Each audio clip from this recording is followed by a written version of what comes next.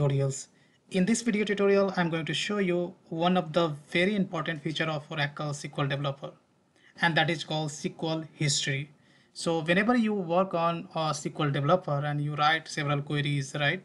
You close the SQL Developer and you come tomorrow and you open SQL Developer, you start working again. Do you know whatever query you run within the SQL Developer that maintains in the history, and you can get those queries from history. And that's the things we are going to learn in this video tutorial. To get history of your previous query run, simply you need to press function F8 key, and here you can see one window came out. And if your list is too huge, then here you can search your query. So here if I type dual, then whatever query contains this word coming into just filtering out, right?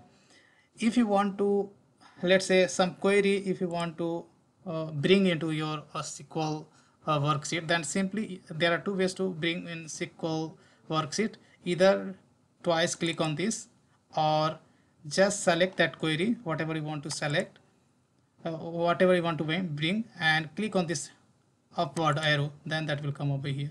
If you want to remove some queries from here, then definitely you can do this arrow, right? So this is one of the very beautiful feature I found within the SQL Developer. So what shortcut I have told you, function F8 to bring this basic history.